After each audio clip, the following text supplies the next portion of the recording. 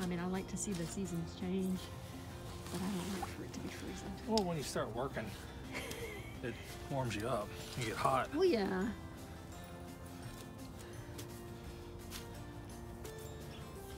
It's just the initial getting started when you're trying to stay warm. As you can see, we've dug up a lot of dirt back here in our garden space, trying to flip the grass over, kill off some of these weeds, get some dirt dumped back here. Bring some. Yeah, all this section right there, I had sifted it and it was perfectly clean. It took maybe 2 or 3 weeks. I came back here and his grass was already growing again. So I said, this time I'm not doing it. I put the plastic down. And now instead of weeding this, I'm just gonna flip it and let the naturally die on its own, hopefully. Because that's too much work. We have to do what we have to do. And right now it means flipping. Hopefully this will work. Weeds upside down to try to kill them. We saw this method being used on Bacteriality, so we're gonna see if it works for us.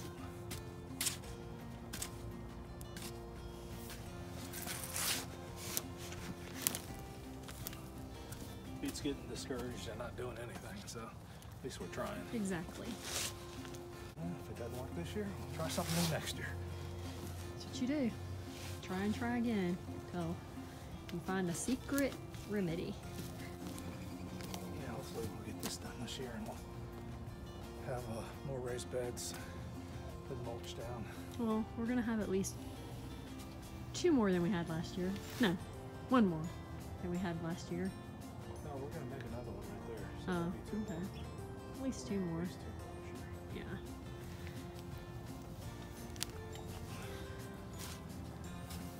And probably another small one made out of wood. The one I'm making out of pallets.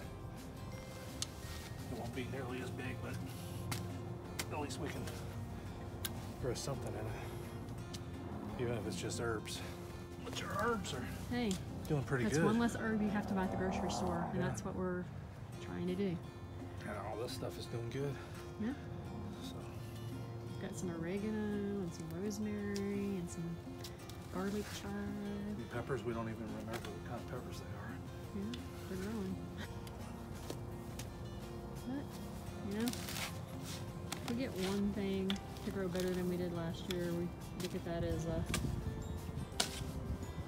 progress. Gotta start somewhere.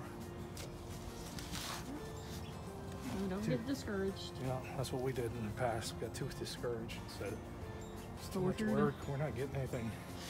Why bother? But I mean, if you didn't have that attitude, you'll never learn anything, and you'll never try.